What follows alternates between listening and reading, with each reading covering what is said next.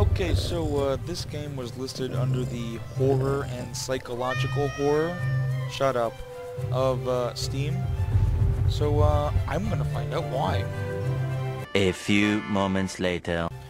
So this game was a lot of false advertisement. I was expecting like some The Shining psychological horror stuff, but it didn't give me that.